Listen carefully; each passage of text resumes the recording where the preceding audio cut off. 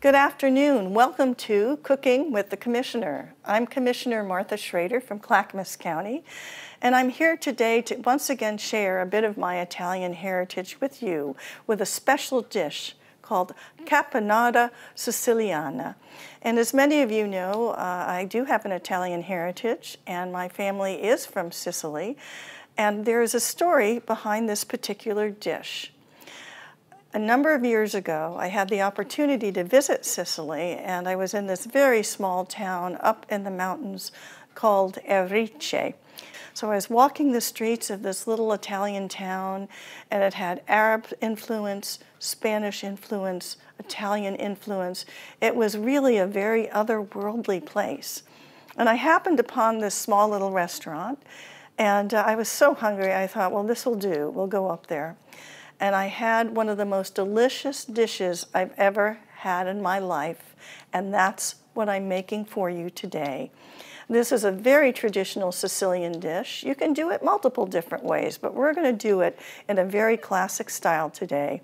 And what does it have in it? It has 2 eggplant peeled and cut into 1/2 inch cubes, salt to taste, 1/4 cup olive oil, 1 cup finely chopped celery, 1 onion, finely chopped, 2 cloves garlic, minced, 1½ cups fresh plum tomatoes, 12 to 15 green olives, pitted and coarsely chopped, 1½ tablespoons drained capers, 2 tablespoons red wine vinegar, 2 teaspoons white sugar, 2 teaspoons minced fresh basil to taste, 1 teaspoon salt, and black pepper to taste. It was the most stunning, delicious meal that you can ever have. It is really, truly a beautiful dish because you can use it many different ways. Pretty much you can just use it as a relish and just have it on some nice crusty bread. You can cook it with fish. Last night, I actually made mussels, and I mixed a little bit of this caponata into the mussels, and it made the most beautiful broth.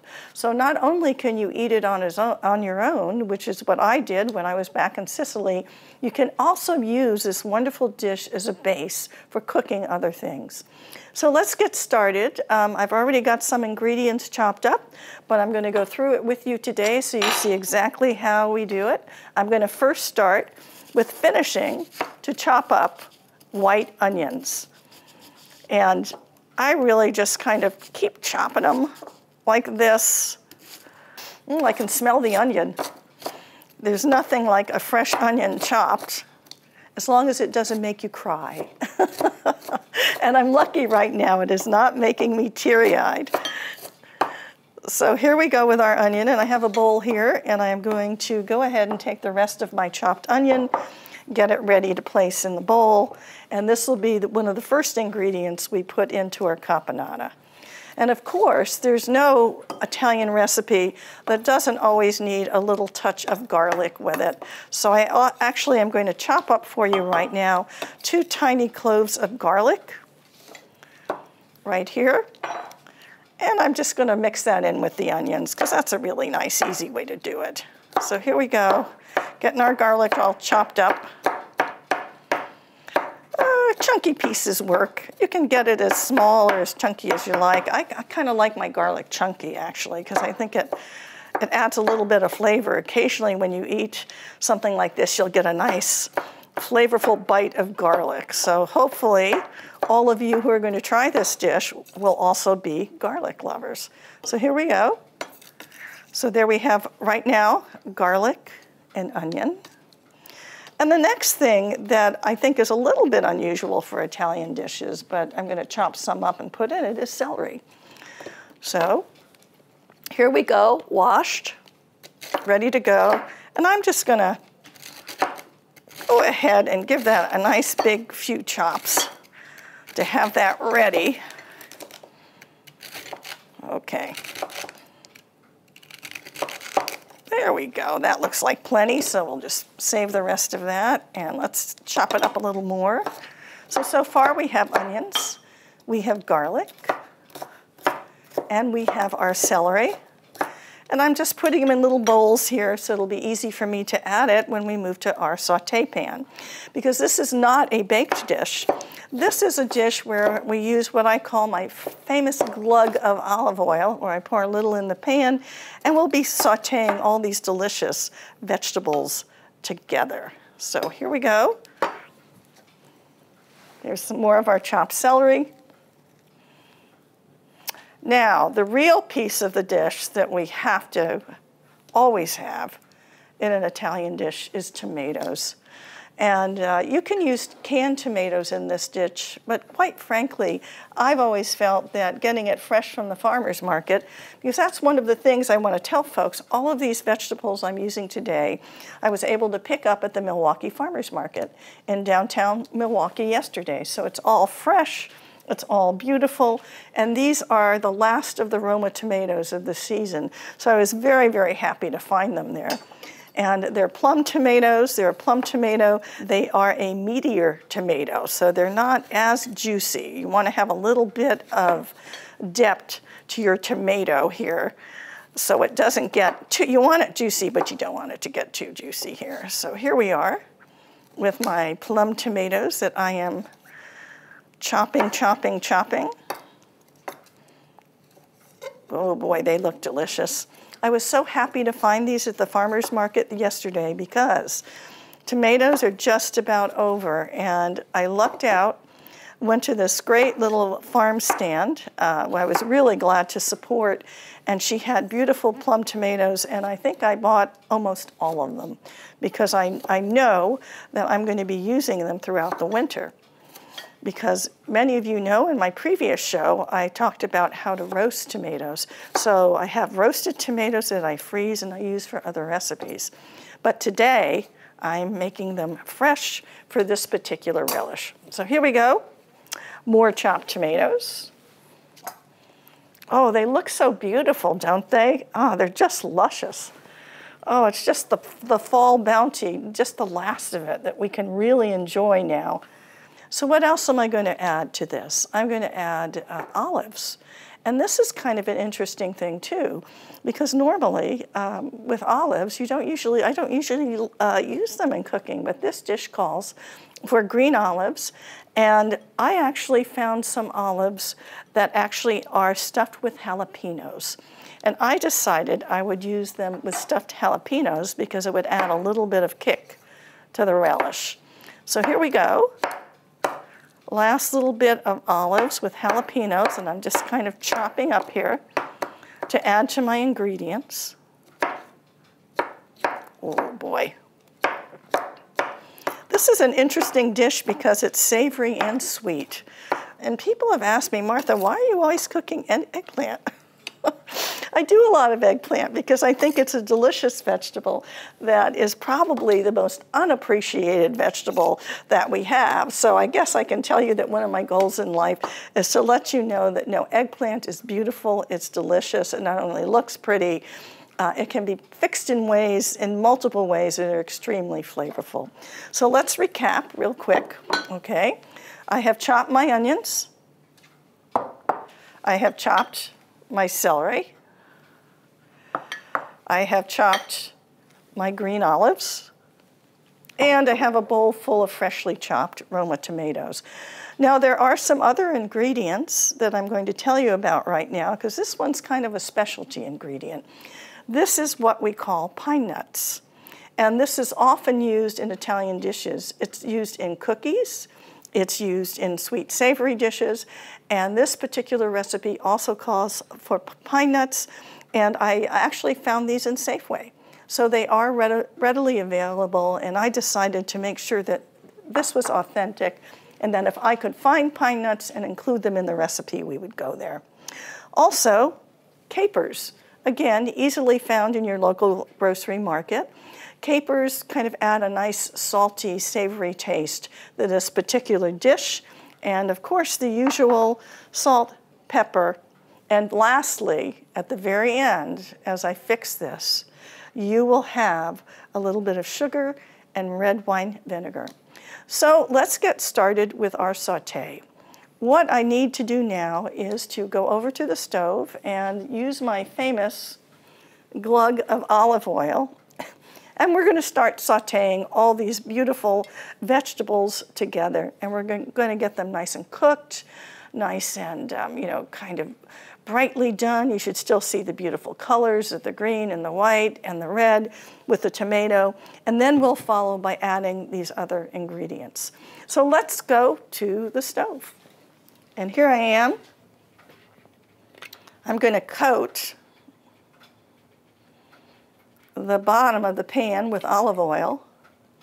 And I usually just kind of, as I said, there are measurements for this, but I'm an Italian cook, so I usually just put a glug in, as I always say. So that's looking pretty good. As you can see, it's coated the bottom. And I'm just going to roll it around a little bit, the pan here, so we can make sure that happens. And you can see I love the size of this pan. This is my pan from home, and it's a huge saute pan, and I use it for almost everything I cook. So let's turn on the heat. And I'm going to put that at about medium. We're going to let that oil heat up a little bit. Yeah, just coat it. And I probably will not be using any more oil in this particular piece. We'll use a little more oil when we do the eggplant. All right, I'm first going to start with onions. All right, let's get this. Look at those. A little bit of onions. There we go. And I'm going to start with the celery.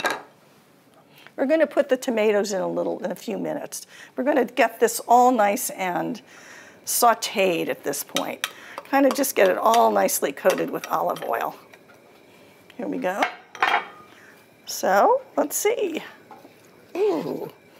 See how nicely colorful that looks? So we have our beautiful, beautiful celery. We have 2 cloves of garlic chopped up in there with the onions, and we're just going to let this saute. And I'm just going to turn it up a little bit. There we go.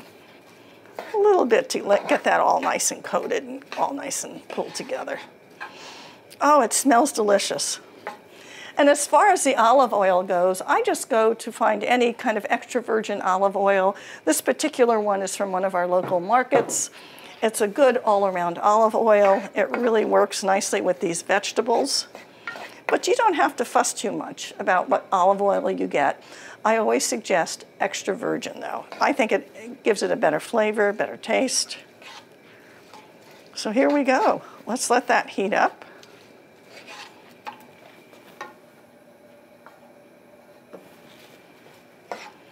It smells delicious already.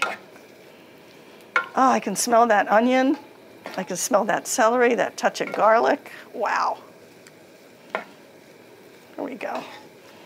And while I'm sauteing it, I'm just going to take a little bit of salt. I usually use garlic salt. And I'm just going to take a few pinches. And the recipe will tell you how much salt to use, but you can always salt to taste, which is oftentimes what I do. So there's a little salt. I have a little black pepper. Just going to get that started in here to really get that. Oh, I can hear it sizzle now, too. Oh, it's perfect. Look at that. Doesn't that look absolutely fabulous? Oh, wow. Wow, look at that. So, just going to saute this for another few minutes.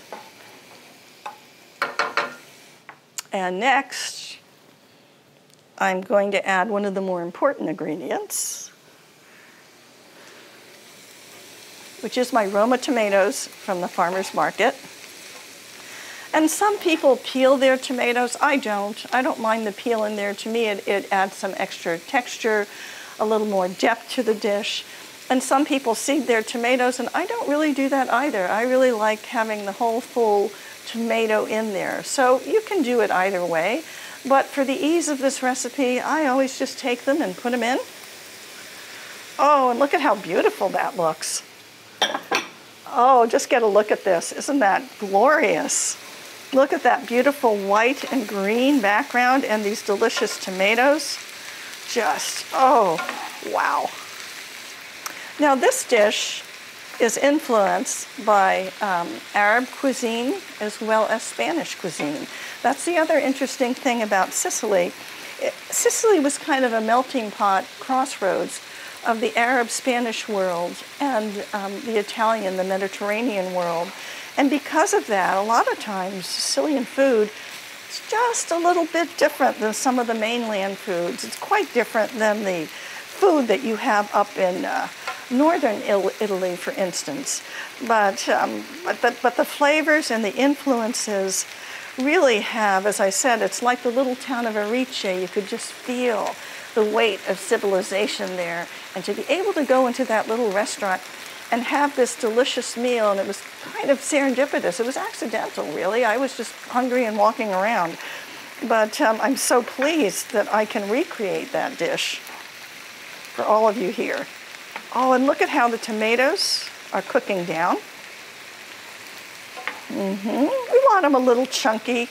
I won't cook them down too much. I kind of like it as a sweet and sour relish as we put the other ingredients in. Okay, so here we go. And you're probably thinking right now, where's the eggplant? Well, we're going to do the eggplant next because we have to fry it up in a little bit of a pan, but we're going to get all these ingredients, the main ingredients, ready in this pan first. So here we go. All right. So that's looking beautiful. Right now, I'm going to put the other two ingredients. As I mentioned, remember that the little bit of sugar and vinegar goes in at the very last. But right now, I'm going to take capers, and I'm going to take my pine nuts, and I'm going to integrate them into this beautiful, beautiful bowl of food. So here we go. Capers and pine nuts. Oh, wow, look at that. Now you can see that it's really starting to cook down. It's really starting to incorporate all the flavors here. Oh, look at that. Isn't that wonderful? Oh, the tomatoes are getting a little cooked into the rest of it. And look at how brightly colored it is. It's not only a delicious, easy dish to make, it's just colorful. It really makes you think, even though it's fall, in a way it kind of makes you think of summer. And here's one of the last ingredients. Okay, a little bit more salt, a little bit more pepper. I'm going to put a few pinches in. And now I'm going to add my chopped green olives, and we're going to put those in there, and there we go. And we're going to toss this around a little bit. Ooh, that looks fantastic. So let's recap the ingredients: onions, tomatoes, celery, capers, olives, and a little salt and pepper to kind of have it get nice and tasty and good. So this is the base of our caponata. And right now, I am going to shut this pan off. We're just going to let it cool a little bit. Because now we have to do the pièce de résistance, and that is how are we going to add our eggplant to this delicious dish, and then how are we going to serve it to folks. Here we go.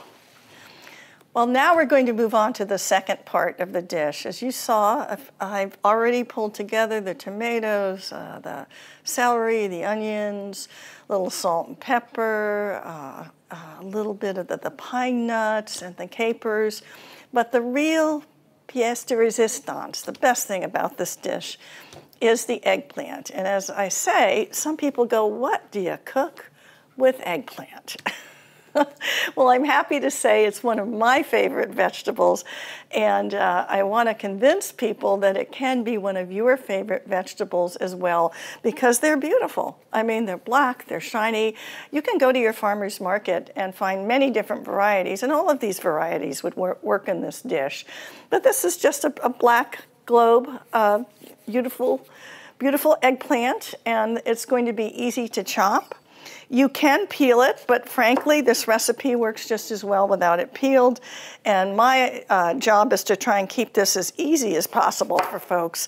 So I'm just trimming off the top a little bit. I'm going to cut the eggplant down the middle. Whoa, isn't that beautiful? Isn't those colors just absolutely stunning? Look at that. Now, you can use one really large eggplant, but I'm using 2 smaller eggplants this time just to do it. But if you had one that was twice the size and bigger, that would work too. But this is what was at the market, and I snagged them because I wanted to make sure I got the last of the fall eggplants because they are in season now. So I just trim off a little bit of the top and the bottom. Then I just cut it in half. Here we go. And then I'm just going to, you can see how beautiful it is inside, how meaty it is. Oh, it smells beautiful. It smells so fresh. And now I'm just going to take it and I'm going to chop it up into nice chunks. Ooh, let me turn this one around so I don't hurt my finger here. There we go. Okay, and I'm just going to chunk it up. Here we go. Just go ahead and keep cutting them, get it all nice and kind of reasonably good chunks. And we are going to saute these, again, with a little salt and pepper, just freshly with olive oil in another pan. So we have not yet added the eggplant to the main dish. That's going to come after we cook this and after we chop it up. So here we go. Oh, isn't that lovely? So not only have I made this eggplant dish, but go ahead and take a look at Cooking with the Commissioner. And the other dish that you'll find out how to make is eggplant parmesan, which is also quite delicious. I have to tell you, I think Italians have multiple ways to make eggplant. And here we go, chopping it up. And it doesn't matter if they're not all the same size, as long as they're nice chunks, and kind of get them into cubes as best as you can. But I don't really fuss too much about how accurate it is, whatever. I just make sure it's nice and chopped up. There we go. And here we go here. Got 1/2 left to go. And I think 2 is going to do us just fine. If you want more eggplant in it, you can certainly add another eggplant. I have 2 more eggplants here, but I think that just these 2 are going to be plenty for the dish that we're trying to make today. All right, here we go. There we go.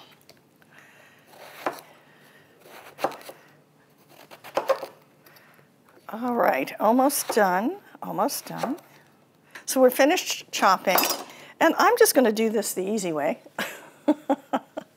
First, I'm going to put some olive oil into another pan. So this is a 2-pan dish, folks. There's no real way around that, so I use a smaller saute pan for my eggplant because I'm just cooking it alone right now. So I am just going to pick this up like so. Here we go. I'm going to actually I haven't turned on the heat yet, so I'm just going to bring the pan here. I think that's an easier way to do it. And I'm going to put all this lovely eggplant into the second saute pan. It's a little smaller, but that won't matter. That won't matter. And here we go, in the bottom. And I'm also going to sprinkle this with a little salt and pepper. Let's see what we have here. There we go. Tiny bit of pepper. I'm going to coat it with a little more olive oil.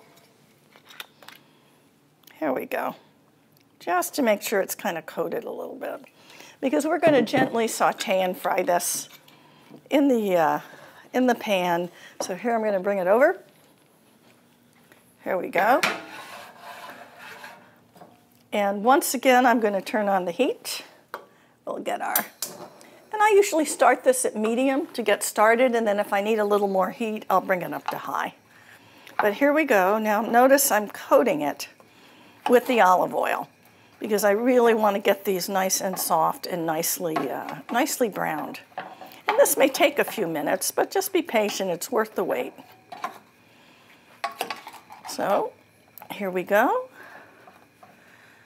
All that nicely coated. And maybe, because I like glugs of olive oil, I'll put in another glug. Okay, here we go. There we go. Oh, doesn't that look delicious? Okay, wow. I think that I like cooking so much and making these kinds of dishes is I was lucky enough to grow up in an Italian family. And, you know, most of my aunts and my uncles and my mom and dad, they're gone now. But every time I cook these kinds of dishes, it brings me back home. It brings me back to remember the warmth and vitality of the house where I lived, where we had lovely food and lovely holidays. And really, I think, helped make me a better commissioner somehow, because I really believe that I learned all about public service from my Italian family and how they treated one another and how they treated other people. And of course, the bonus is we also had wonderful, delicious food all the time. And I was privileged, and I've said this before, I think in other times to many people, that my grandmother, Principia Rose, helped take care of me when I was a little girl, when I was a child, and a lot of how I learned how to cook was really not using recipes, believe it or not. It was mostly just by watching and tasting and learning. So you do have a recipe for this particular dish that you can follow. But if you want to start adding and experimenting, don't be afraid to do so. Anything you do to this dish would probably make it better. Some people not only put pine nuts in this dish, they also put raisins in this dish.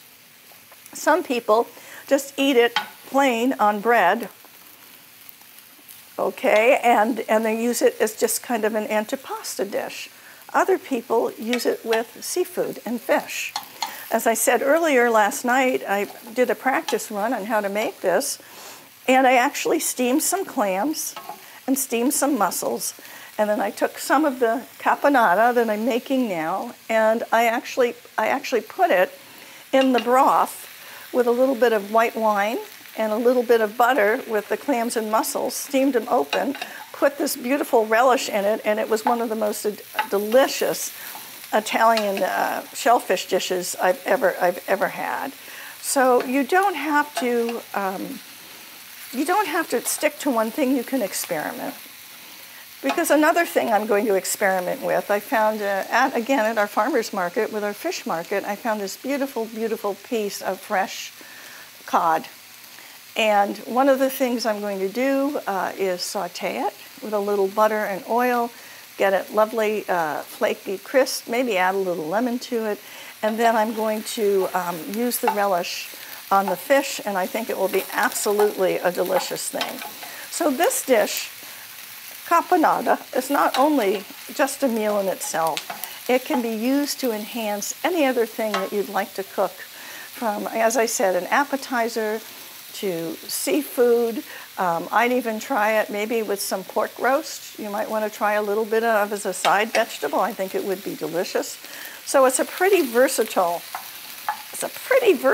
all-round dish. And as I said, the best part of this is you use eggplant, and who'd have thought?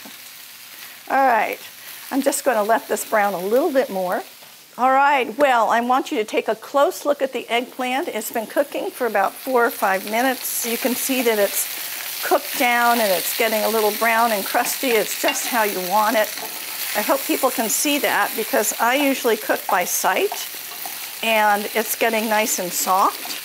It's getting really, really lovely cooked down and brown, and very simple to use.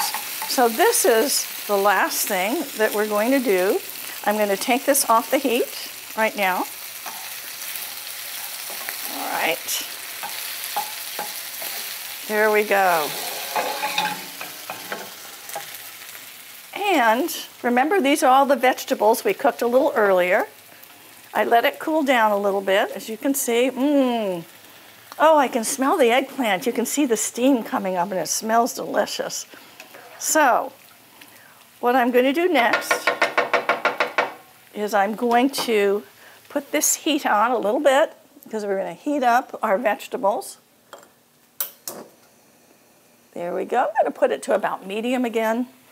And this is where we take our eggplant and we just add it. Here we go. Hopefully we can see that. You're just going to add it to the rest of the vegetables. So it's pretty easy to do. A pretty easy recipe. Takes 2 skillets. I'm going to lightly heat it up again. But now, there you have it. Nice big pieces of eggplant chunks, all nicely kind of sauteed and fried. And now we're going to heat it up a little bit more. And the last 2 final ingredients are happening now. And you can do this to taste if you like, but I'm usually careful with too much sugar in this because I kind of like things to be a little bit savory as opposed, but if you wanted it a little sweeter, you could put in a little more sugar. So I have, let's see, a teaspoon here, it looks like, and I'm just going to take a teaspoon of sugar and sprinkle it in. There we go.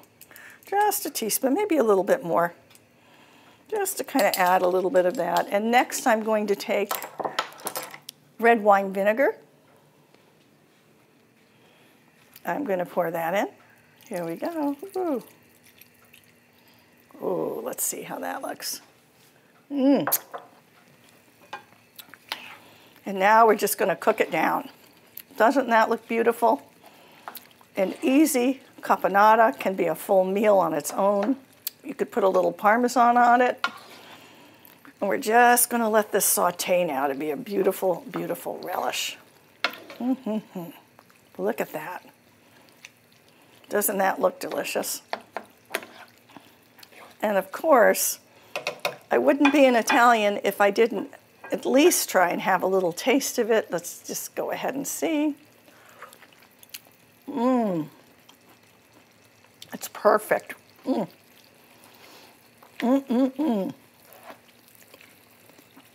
we're just going to let it cook down for another 3 to 5 minutes. Heat it up. Let these flavors all meld together. I don't think it needs any more salt, but if you taste it and you think it needs more salt, we can do that as well. But right now, I think we have a dish that is absolutely perfection. This is an authentic Sicilian dish. And it was one of the best times I ever had in Sicily, finding this delicious dish and knowing that I had to learn how to cook it so I could share it with everyone else, and particularly find these beautiful vegetables at our own farmers markets so we can recreate delicious Italian food here in Clackamas County. All right, so we're going to try the last little bit. We have our Sicilian caponata made, and it looks lovely, but I have to add a little bit of garnish to it. And so I'm going to talk to you about how I do this. These are basil leaves, and I roll them up like little pillows, and I just slice them like this so I have nice little ribbons of basil.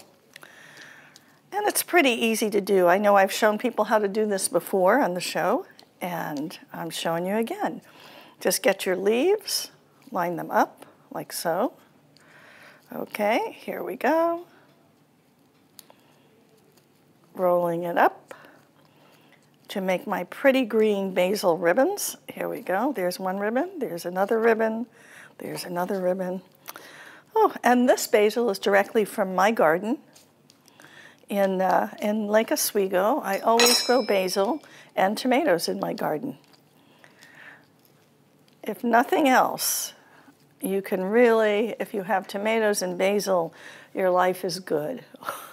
What can I say? And eggplant, of course. There we go. So let me roll this up. It doesn't have to be a neat little pillow. It just has to kind of be a rolled up pillow. So let's slice this, make our ribbons. Here we go. Here we go. Oh, and that's looking pretty nice. Here's another slice.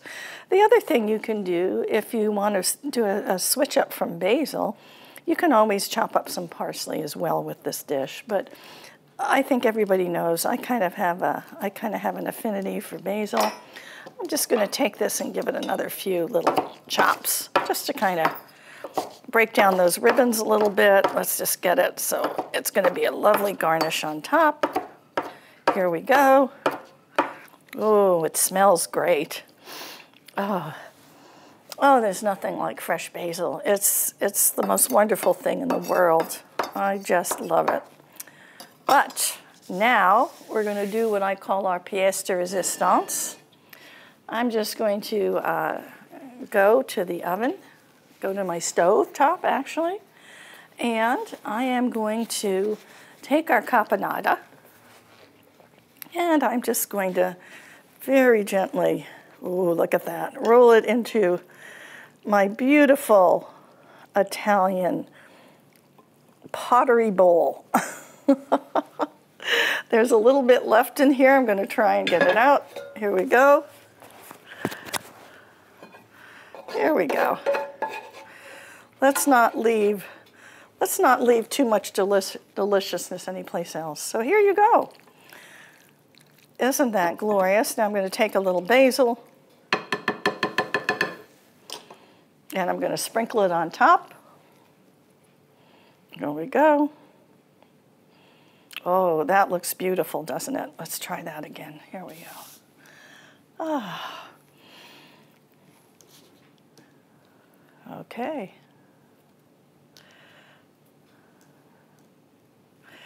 So here we are. It looks beautiful. You can sprinkle parsley on top if you'd rather not use basil, but this is a gorgeous dish as a light dinner on its own or a lunch, and you can use it, as I said, cooking with fish, cooking with seafood. You can use it as a side with pork roasts and other kinds of food as well. What we're going to do today, though, because I have a guest coming, my dear friend from the North Willamette Valley Experiment Station, Mike Bondy, is going to be here, and he's going to tell us a little bit about what the Experiment Station does. He's going to tell us where all this beautiful food comes from and how they help our farming community. He was the one that suggested eggplant again, and I thought I can step up my eggplant game. And what I have with me here with this dish is some beautiful crusty bread from Grano Bakery right here in Oregon City. And I thought we'd keep it simple today and have some of this delicious eggplant, this beautiful dish, just plain with some crusty bread. And we can soak up the juices and just have a really nice time with our bread and having all this beautiful dish just kind of soak up and be a wonderful, wonderful thing to have. So stay tuned. Mike will be here soon, and we'll be sharing this beautiful meal together. Well, good afternoon.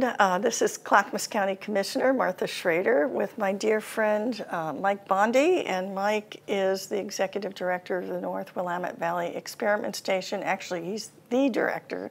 He's the man, and he's one of the reasons that I made eggplant today. And Mike, you want to show us the eggplant you brought from, and tell us a little bit about that? This is Black Beauty. It's probably the most common commercial variety that we see in the grocery stores and in the markets. It's a classic kind of an Italian vegetable, and I think going to be a wonderful part of today's meal. I think so too, and I want to thank you for that because this is exactly what I used. I used this variety because it is the most common eggplant, and people sometimes call me the eggplant queen because they're like, who eats eggplant? And I said, well, it's a delicious vegetable, trust me on this. And really wonderful with tomatoes. The tomatoes and all the fresh items of the garden today? Well, that's where I got most of this at the local farmers market, and I wanted you to come to actually taste it and tell me what you think. And we're doing it really simply today, where I'm just doing it with crusty bread. But you're having well, let's have a tasting first. I have a couple of questions to ask you. So help yourself, my friend. Okay, And have a piece of bread, and let's see what beautiful. you think. Looks really beautiful. So what do we have in the dish besides eggplant? Oh, we've got eggplant, we've got tomatoes, we've got basil, we've got Italian pine nuts. I did that, a little bit of sugar, a little bit of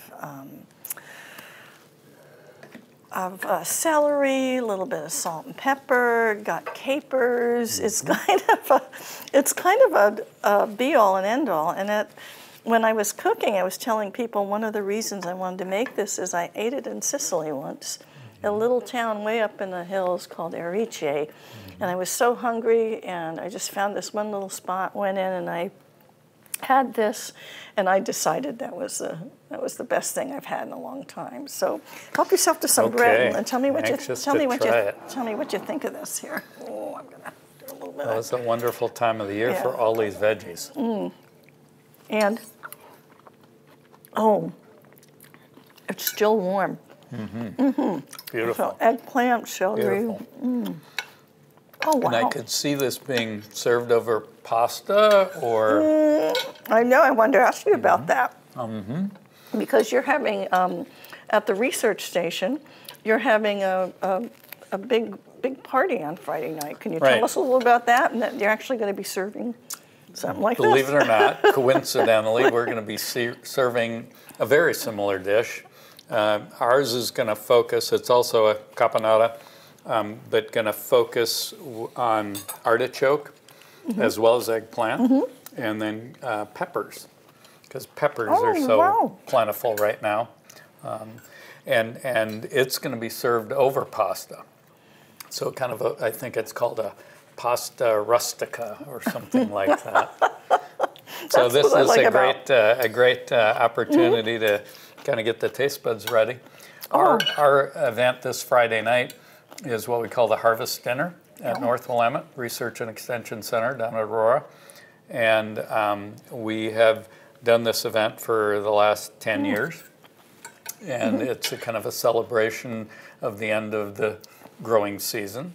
But also we use it as an opportunity to showcase our research and the crops that we've been working on over the summer in our research and our education programs, and then kind of tell a little of that story through the meal. It's always a lot of fun. Now, we've had as many as 300 people, but this year with COVID and restrictions, we're limiting it to a much smaller group. Well, I'm going to be there for sure, and I'm delighted that I could make a version, because what you've described is another way you can add other vegetables to this. It's a pretty versatile, really pretty versatile dish. It really just requires eggplant, but I think the artichokes, I put a little basil in this, but you can put parsley in it.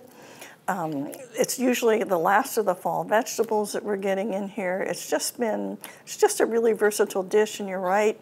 You can just eat it plain like a relish with bread.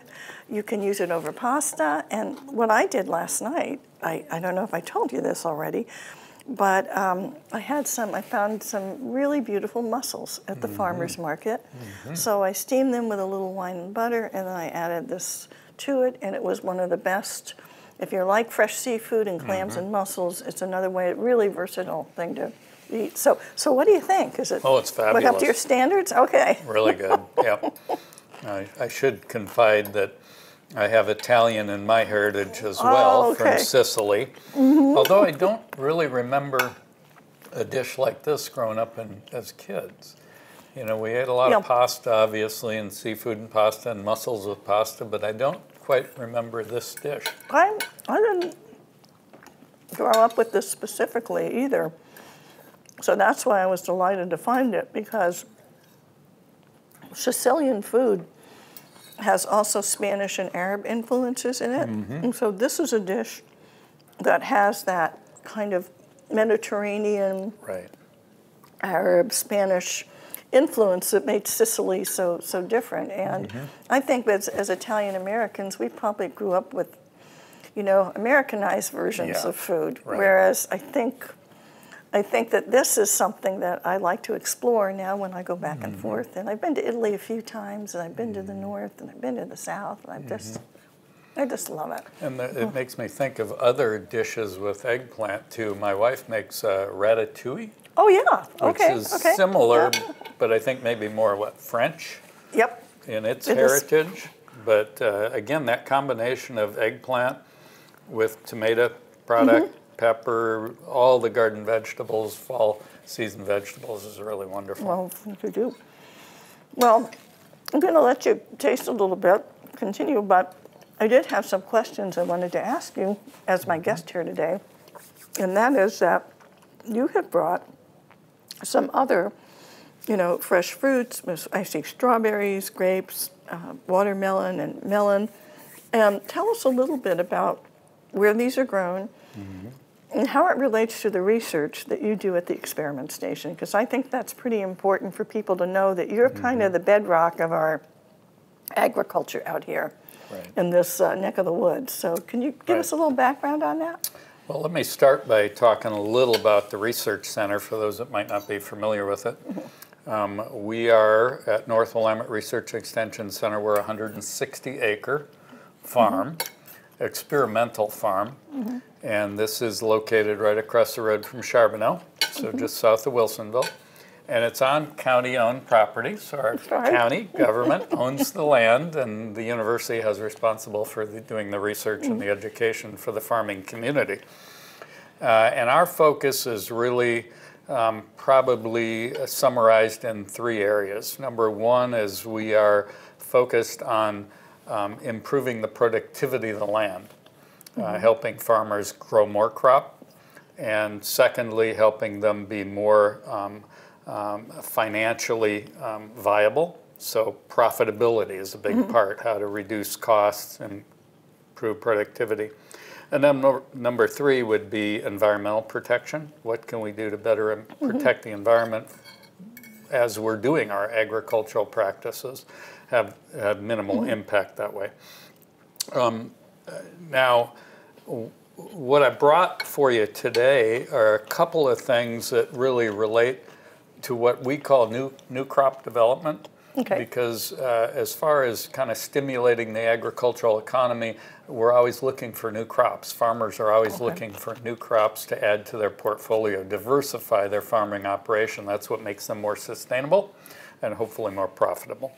And so one of the things we have today, and I'll just open that up, those are fresh Oregon strawberries. Oh my gosh. Here we are in almost the 1st of October. And so that's a new crop opportunity that we're working on with local farmers. I think most people know that our Oregon strawberries are some of the best tasting anywhere. We used to be, up until the 1960s, 1970, we were the #1 producing strawberry state in the entire country.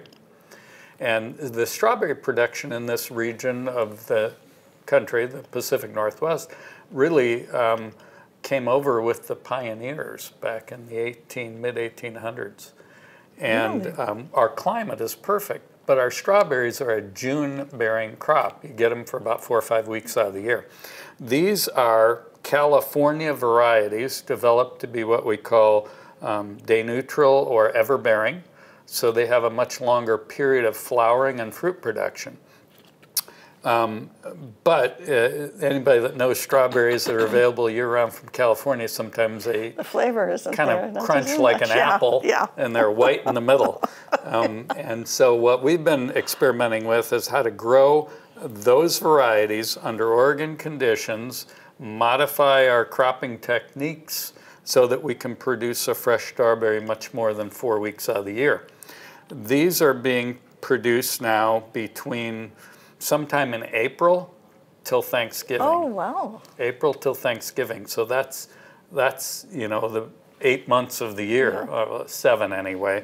And you should try one. Oh, I've got to try one. See what you think. Oh, what a feast today. And there's several varieties we're experimenting with. St. Anne's is one that you might see in the marketplace. Albion is probably the more common one. There are varieties like that that are, like I said, what variety is this one, Mike? This one is Albion. Albion. Okay. Yeah. Well, let me give And they've been really fascinating to work with. Our people are working with local farmers to kind of, we've got farmers that obviously are interested in trying to fit a new crop into a farmer's market.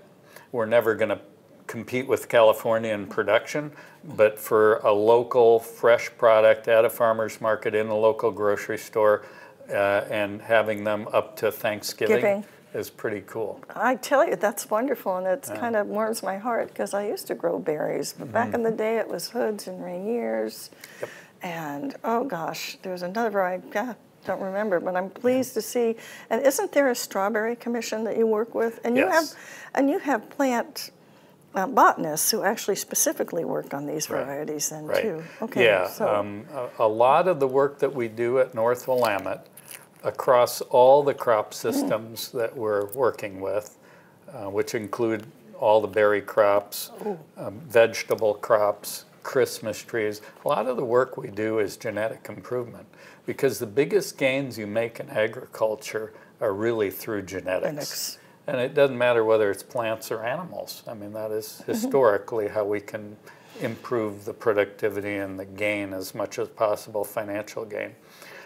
So cultivar development or variety development is what we do a lot of at North Willamette is testing. So the breeding is done at the university in a laboratory in a greenhouse for plants like these, and then they're trialed in the field out at the research center like a farmer would, where we could control all the activities in the field. And so varieties like the Hood strawberry was developed by Oregon State University and the United States Department of Agriculture through our cooperative breeding program.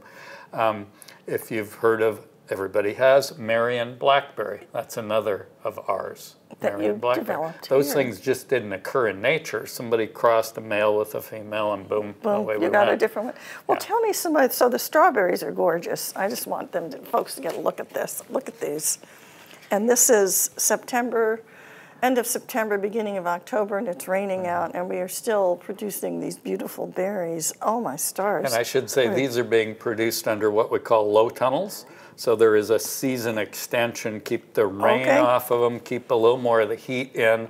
That's how we're able to do this. So you use a little bit of the of technology that'll help you, but not anything. Wow. Low tech, low cost. Low cost. So another example of new crop development would be this platter of grapes. Now these are all table grapes, and the season is getting a little long on those, especially with the rain we've been having. But this is another opportunity for farmers. Again, California is the largest producer of grapes by far. We'll never compete with them. But this would be a specialty crop for, again, fresh market, whether it be farmers markets, local restaurants, as well as grocery stores. So these are varieties. We have a good example of some of that variety development.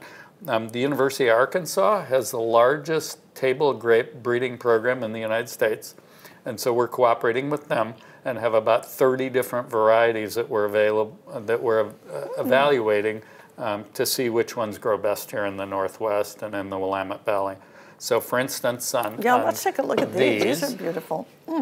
This red one is a fairly common one that you will see from time to time. It's called Einset. And that's a red seedless, and it has a bit of a strawberry flavor to it. It's lovely. And then this one over here, the purple one, that's what they call early Campbell. And it's got a seed, but a wonderful, wonderful grape. So, again, we have 30 different varieties and evaluating which ones not only produce the best fruit, but have the best taste, our largest quantity, best taste, and then maybe keepability in the marketplace. Okay. And so we do have folks that are actually growing these in the... Well, yeah, there are, but I think there's room to develop a table grape industry here in the state, and that's what this is focused on. And that's not the first time that our experiment station up here has developed an industry. You mentioned Christmas trees, which isn't a food product, but... Yeah, Christmas trees would be probably the best example of something that started from nothing.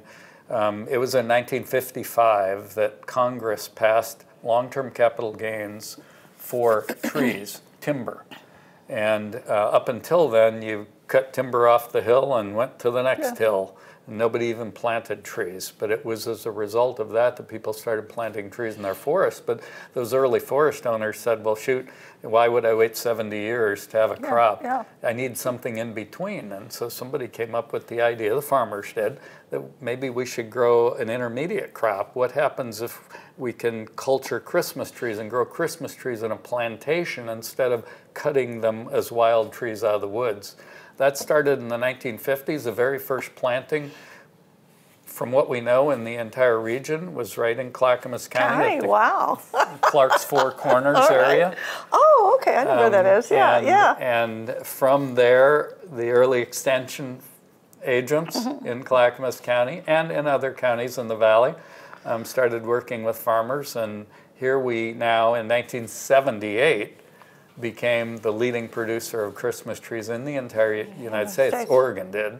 And to this day, Clackamas County grows more Christmas trees than any other county in the entire United States. 1 out of every 10 Christmas trees across America in every home comes from Clackamas County. Wow. And so you think about the economic impact of that, creating a new industry, all the people that are employed, and the economic benefits in the community, not just to the farmers, but to all of the other industries that are touched, is pretty phenomenal. And so that's an example. And then the other really good one, that if you listen to OSU football games or basketball games, you'll hear people like George Packing Company, who is the largest hazelnut packer Hazelnuts processor. Are huge, And we export them. They will say, thanks to Oregon State University, you saved our industry when Eastern filbert blight became a problem in the early 1990s. And through genetic improvement and finding blight-resistant varieties of hazelnuts, today that industry is not just thriving, but growing very rapidly. So that's what we do. And see, that's the connection I want to make here, is that our ag economy is critical to our county. It's critical to our area. And Clackamas County hosts this hub of agriculture through Oregon State University right here in our own area. And you not only do foods like eggplants and tomatoes and the berries, but you have more here. You also have a watermelon and a cantaloupe. So tell me about those two food crops. I mean, are those just... Is that just something? What's going on with that testing? That's part of produce. That's part of produce, and one of the foundational kind of crop systems we deal with at North Willamette is vegetable production. So our vegetable growers grow things like cantaloupe and watermelon as well. Now, watermelon's a little tricky because you need a really warm, dry summer, and boy, we got it this year. We got it this year. And so we have lots of watermelon and cantaloupe. A little hard some years. But yeah, it's part of all those crop. We deal with 10 different crop systems at North Willamette. So we cover the waterfront from nursery, greenhouse production, vegetable production, hazelnut production, Christmas trees, field crops. We have a small farms extension program. You guys do it all. You do it all. And I get to be, one of the things is I get to be on your board, which is one of the most fun things I get to do in my job, because I love what you do. I'm a real supporter of OSU. I love what you guys do there. I visited you multiple times through the years to tour your fields. I want to thank you so much for your friendship through the years and working with you and being willing to come in to share the caponata with me, and then I'll be sharing a meal with you again Friday night. Well, this has been a lot of fun, Martha. Thank you for having me, and I always love talking about food and agriculture. And so this is about a perfect blend right here. Me too, and I'm going to bring, I'll send some home with you too. That's what we do as Italians, right? That's right. We send food home with people. And I will bring a little bit of mine for a tasting. Okay. We'll see, okay? That'd be kind of That'll be a lot of fun. We'll do that. All right. Well, thank you, Mike, and thank you for all your hard work in the county through these years. It's just been delightful, and thank you for coming to Cooking with the Commissioner.